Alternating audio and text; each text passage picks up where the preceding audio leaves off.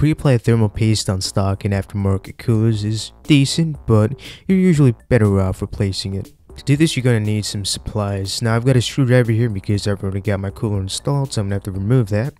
You're going to need isopropyl alcohol, 90% or higher. This is also known as rubbing alcohol, and this is going to be used to get the thermal paste off.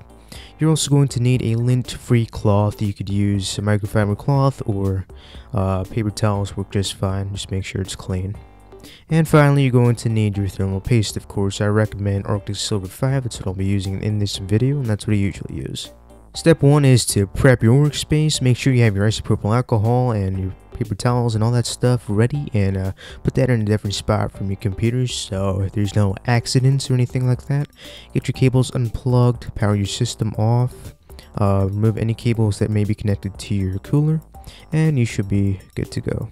Step 2. Remove any screws that are holding down your water block or your cooler.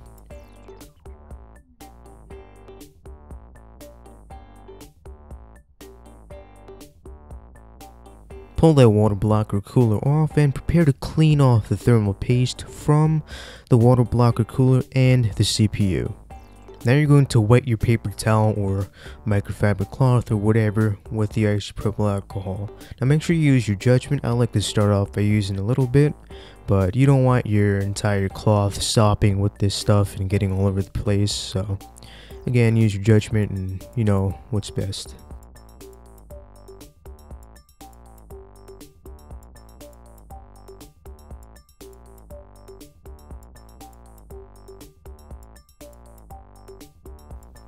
Now you're going to take that cloth and gently but firmly wipe off that thermal paste from the copper plate. Don't stop until you're certain that it's completely clean.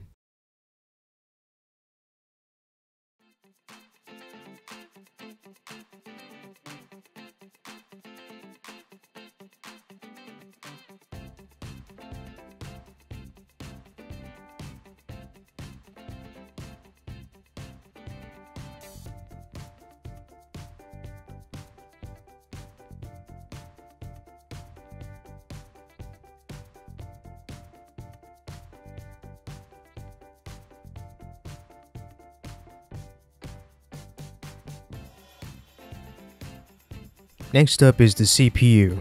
Now here you want to be sure to be very gentle, very careful, and make sure you don't miss any spots at all.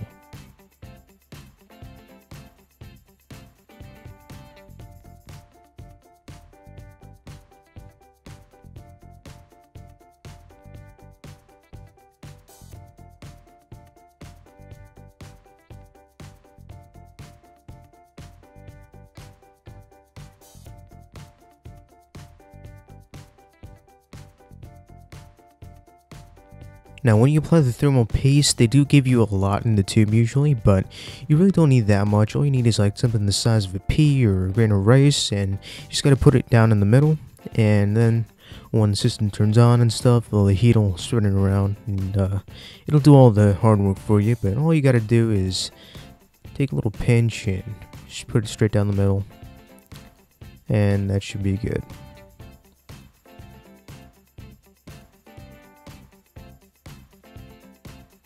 Now with the thermal paste applied, all that's left to be done is putting the cooler back on. And when you do this, make sure you don't over tighten or leave it on too loose. It needs to be on just right so that the thermal paste can spread out and fill in all those little holes and allow the heat to go through nice and even. So that's about all there is to removing and applying thermal paste. That's the end of this video. Thanks a lot for watching. If you need any help with something or if you have any questions, you can feel free to put that down in the comments below. Maybe someone else or myself may be able to answer that. If this video helped you out, make sure you leave a like and subscribe. Really appreciate that. Go check out my video for more. Check out my channel for more videos on tech and gaming. Feel free to give me any suggestions for future videos in the comment section below. Voice your thoughts, of course, anything like that. And yeah, that's about it. Thanks again for watching. My name is AshingtonDC, and I'll see you again in another video.